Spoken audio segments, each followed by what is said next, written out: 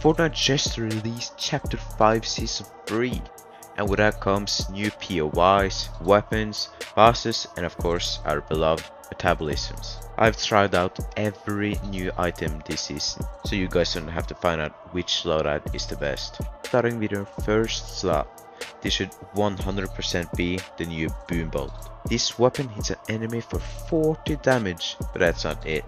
It's an explosive, meaning you can kill people through builds, and you can stick the explosive on your enemy, dealing 60 extra damage. Very easy to hit your opponents and easily accessible.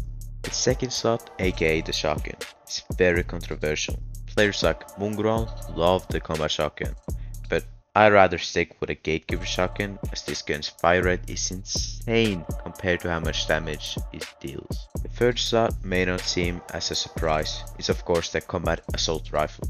This gun is obtained by killing the machinist, and we've only seen weapons with as high damage per second as this gun a few times in Fortnite's history. We're going to get demolished before reaching even top 20 without the overpowered Iron Fists. This utility weapon can be used as mobility and killing opponents. That is why the Iron Fists for me is the fourth slot. My fifth and last spot goes to the new Nuka-Cola. This acts as a slurp juice for shield and up to 75 shield each cola. Do you agree on this list?